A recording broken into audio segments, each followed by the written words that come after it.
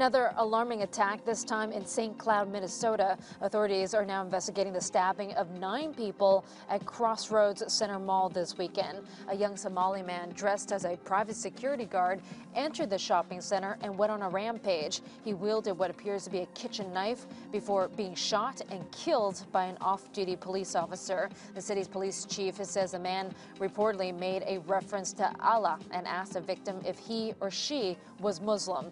None of the injured victims suffered life-threatening wounds.